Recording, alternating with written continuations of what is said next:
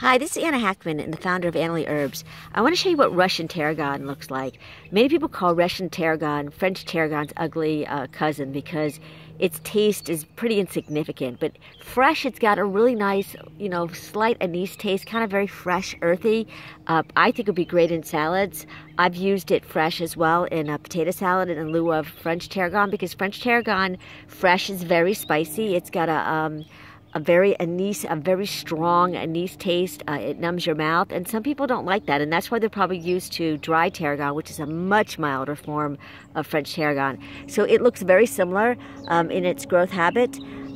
If French tarragon was allowed to, a lot of French tarragon doesn't live to the second year, so at least that is in my zone, and it would get tall like this as well.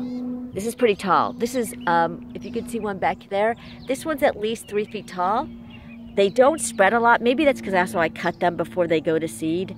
They're not a big spreader. They're tall and skinny. They're lanky. They have, as you can see, a very tiny flower that's going to be showing pretty soon. I think the flowers are yellow. I've never let it get that far. But see how tall it is and lanky? And so I can understand why people think it looks weedy, but it really has a very nice smell. As I mentioned, it's really good to use fresh. Dry, it doesn't really have much. To me, it's kind of like using greens. It doesn't really have much to add to the flavor. There are medicinal lores about Russian tarragon, that it shares similar properties to French tarragon. I'll put a link below about what herbalists have said about Russian tarragon. So don't count it out. It is really easy to grow from seed, by the way. French tarragon, you have to propagate from a root or a cutting. Russian tarragon, seed. I grew 5 of them, replanted them twice, and they're still growing strong. And this is them right here.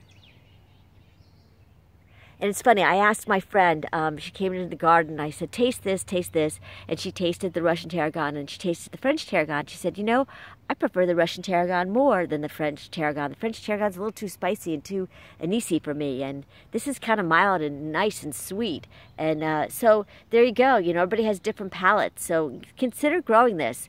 Like I said, it kind of looks like your common variety weed, but it's not. It's really delightful. It's got a really nice feathery structure to it. And it's among my echinacea, and this is wild, kind of wild daisies. I forget the name of them. The name is escaping me, but it's kind of around there. I'm pulling out my oregano right now, so there's this big bare patch because the oregano spread everywhere. But this is Russian tarragon again. I'm just going to page down for you to see it.